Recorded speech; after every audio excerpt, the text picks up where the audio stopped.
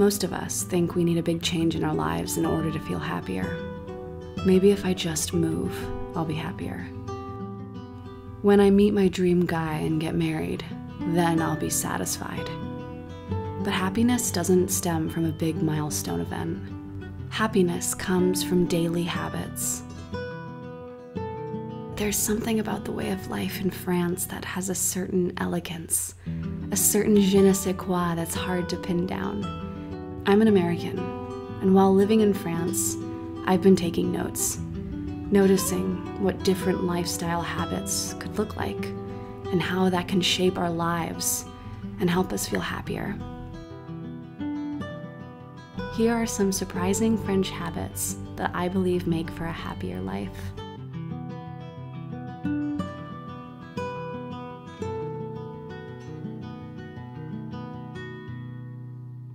Engage in the art of living.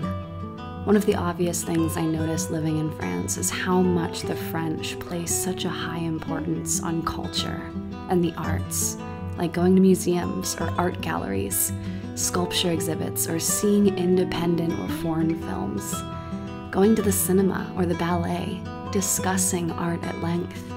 These are cultural traditions that have lasted for generations in France.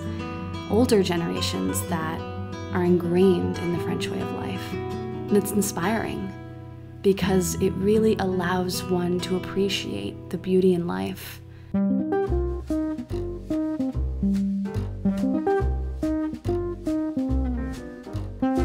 There's also the simple lifestyle habits, like how many of the French have capsule wardrobes, buying quality pieces of good and long-lasting fabrics, or how they regularly have an apéro in town with friends at the end of the workday.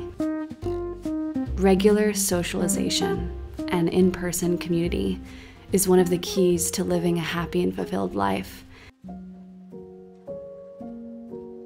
Engage in conversation gracefully.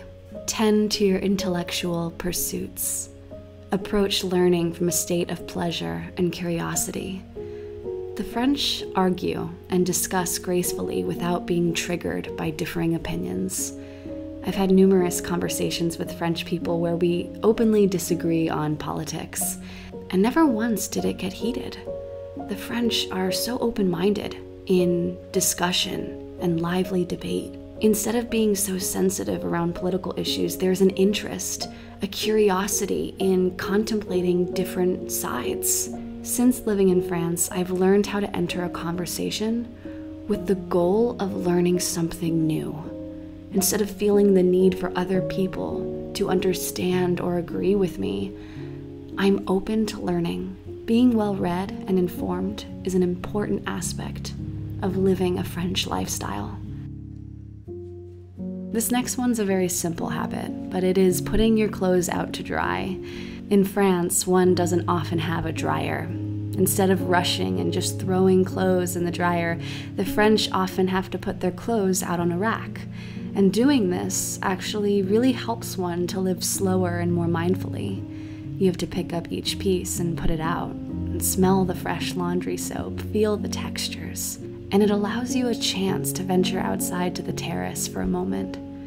This is a mindless task, but it really helps you to be present and connect for a few moments with the task at hand. Practicing mindfulness and meditation while in activity is one of the easiest ways to live slower and live a more peaceful and present life.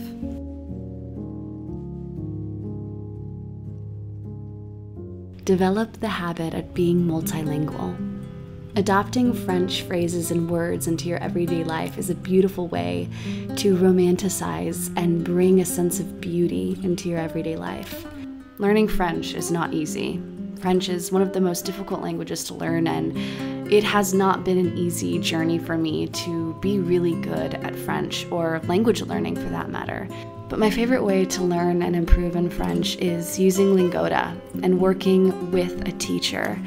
The best way to learn French is through immersion and consistently practicing your French in conversation. Lingoda's website makes it so easy to browse classes, filter by time and day, and then book a place in a class with a single click. Classes are offered 24/7 and allow students in any time zone to participate, and classes are on Zoom, so you really get that one-on-one time with the teacher, allowing for maximum conversation practice. I love that I can look at the objectives and the class material as well as the vocabulary before I sign up for the class. The classes I take are in groups of 3 to 4 people, so having that small class size and that personalized one-on-one attention is so helpful in improving and getting better at my French language skills. And if you really want to improve your French language skills, I highly recommend checking out the Lingota Sprint, which basically allows you to study either every day or every other day for 2 months and get either 50% cash back or 100% cash back for attending all of your lessons. In other words, it's free classes, free language learning classes, which is just so cool. I was able to get a discount code for you, so if you'd like to start learning on Lingota, you can click the link down below in the description or use my code Helena09 for €20 or $25 off your deposit. If you've ever wanted to learn French or improve your skills, go for a semester abroad in France, or even move or travel to France, I highly recommend using Lingota. It is truly one of the most enjoyable language learning experiences I've had in the last 4 years, and it's my favorite way to learn and get better, and I hope you enjoy it as much as I do. This next French habit is one that I definitely believe leads to happiness, and it is not caring so much about overemphasizing your beauty or caring too much about staying young and staying youthful.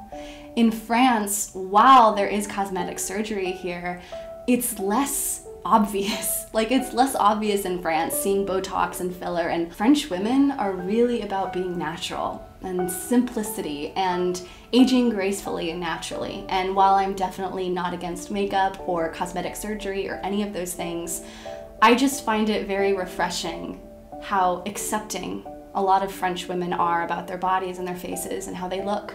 It's really inspiring and really enlightening to me as someone who grew up and was born and raised in the US. Seeing a different way to age is just beautiful. And there's more of naturalness, like even with nails. Nails here in the US, like women, they have clean manicures, you know, clean nails, short, clean, simple, natural. In the US, the long acrylic nails is really big right now.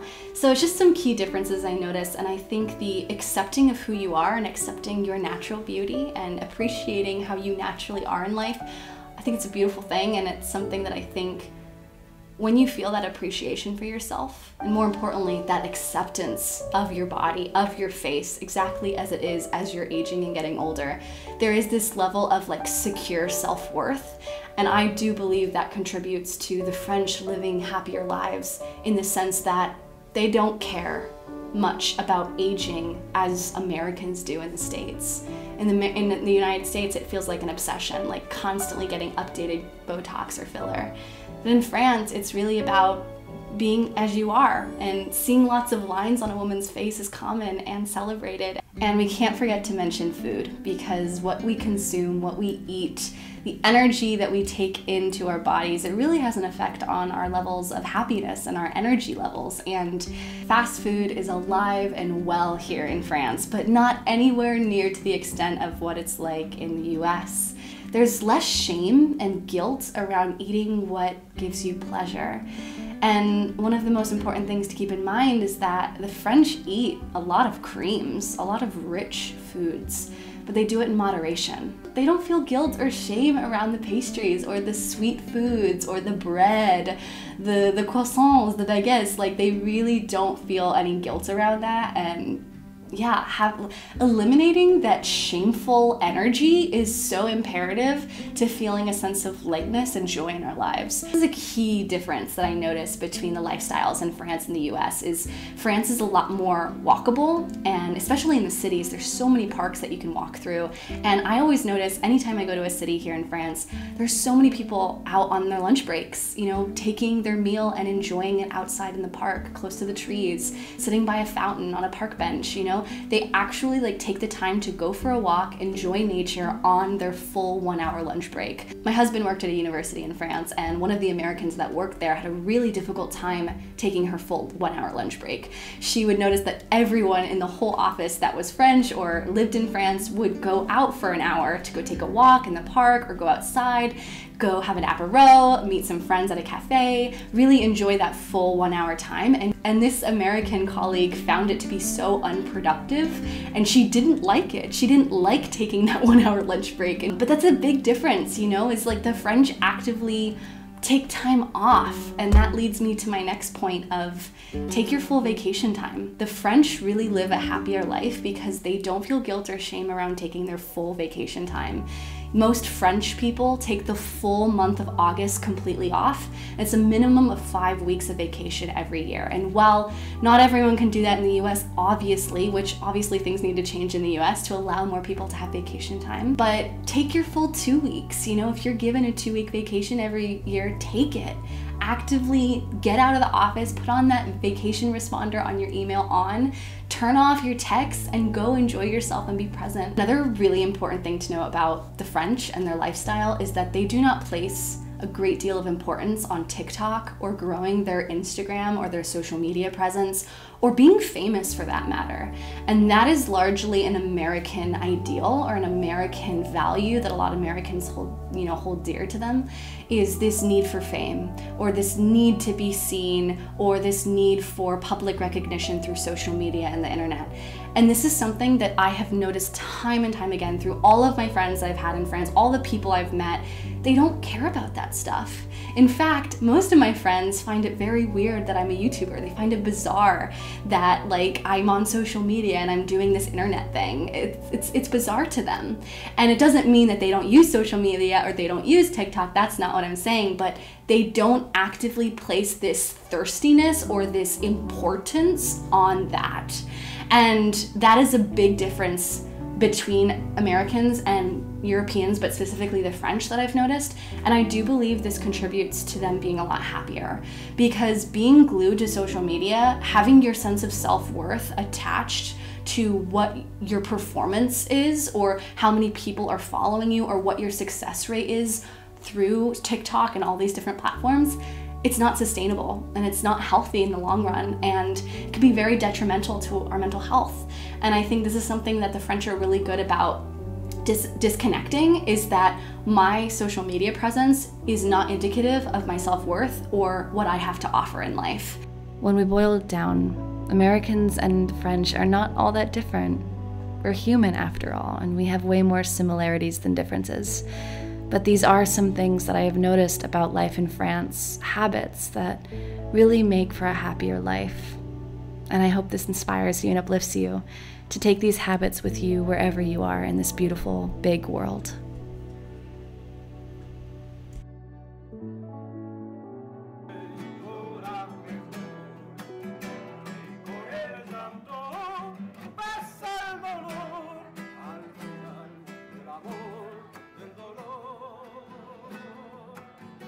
Señora guarda ni ensaya su voz.